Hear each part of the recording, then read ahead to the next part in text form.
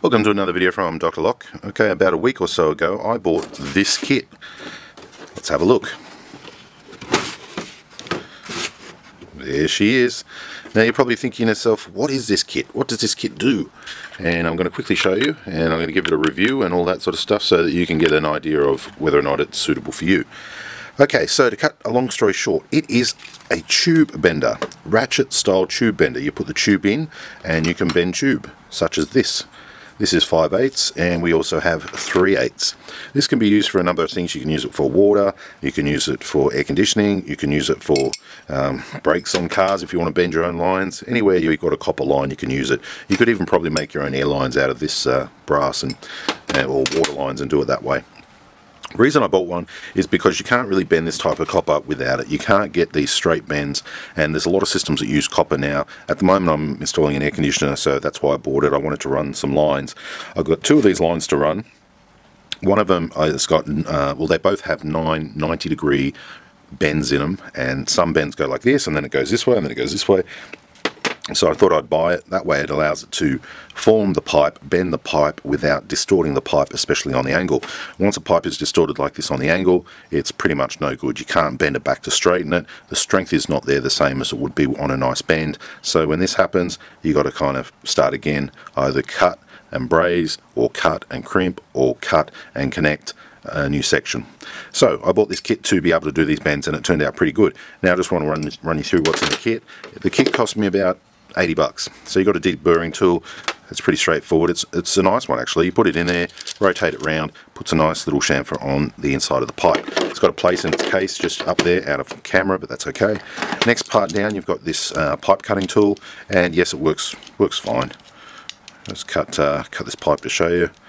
I'm not the best pipe cutter. I'm not a plumber or anything like that. So you just turn it on there, rotate it around a few times, tighten it up a bit, rotate it around a few times, and keep doing that until the pipe cuts.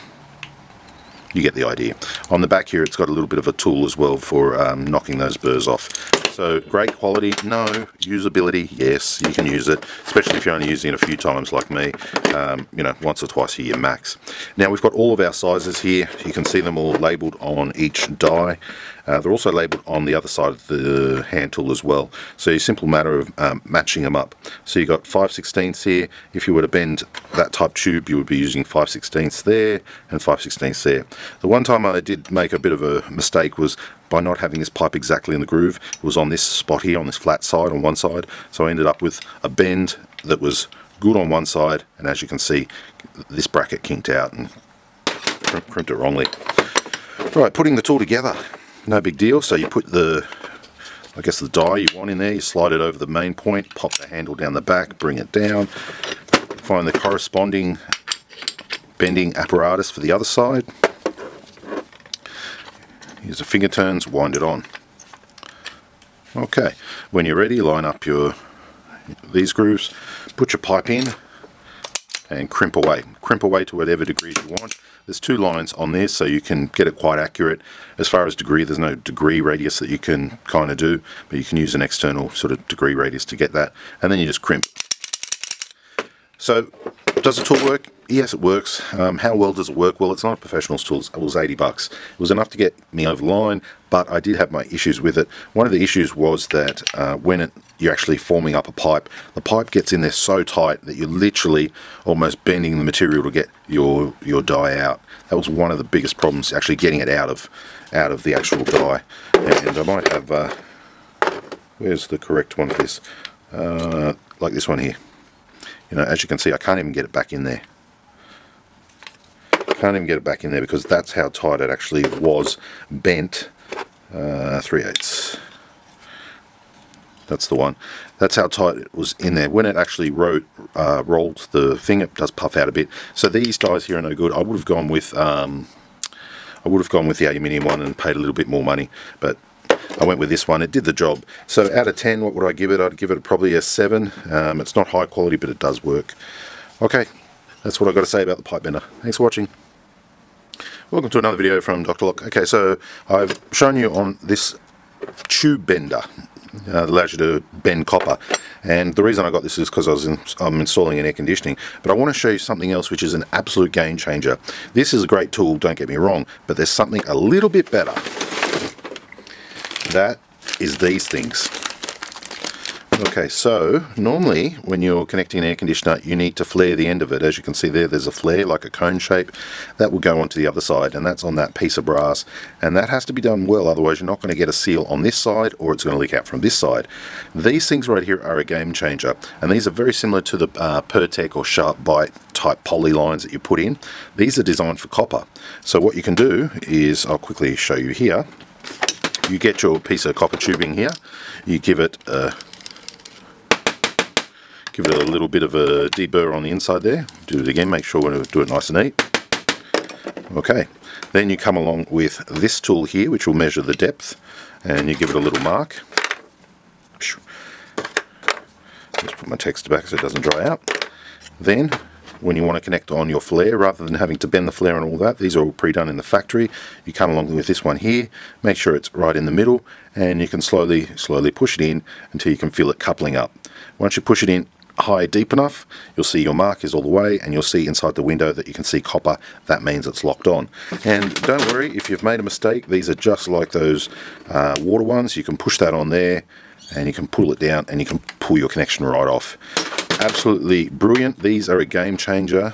These will change most likely the air conditioning industry quite a bit, because this will allow you to do join to join or join to flare. So if you're joining two pieces, you can use two, or you can use ones that have the flare on one side, which are called a socket, or I think there's even a 90-degree one.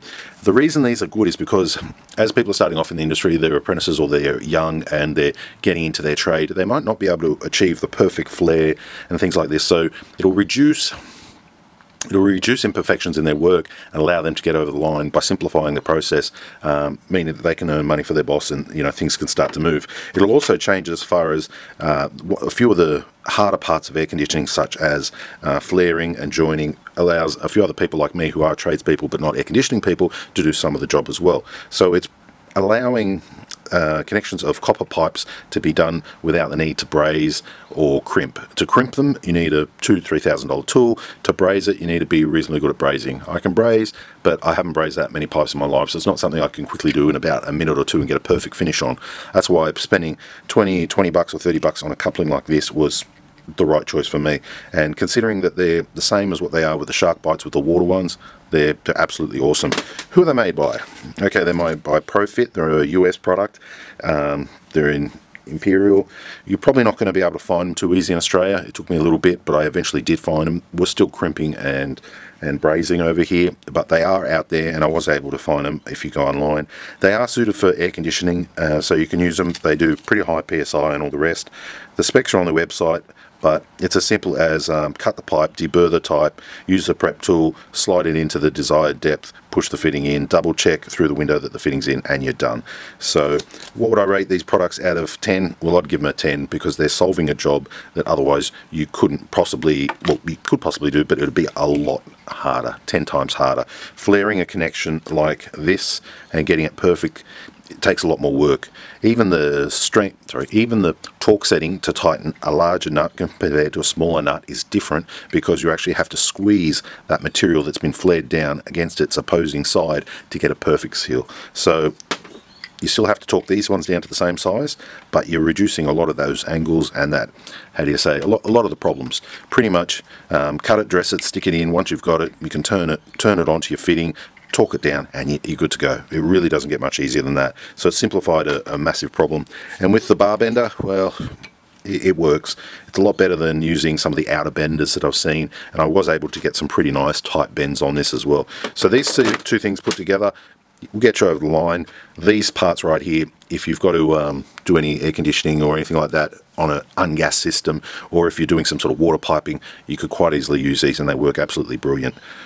These ones more for air conditioning, but you can get other ones that you can use for water and air. These ones I got particularly because they're high PSI.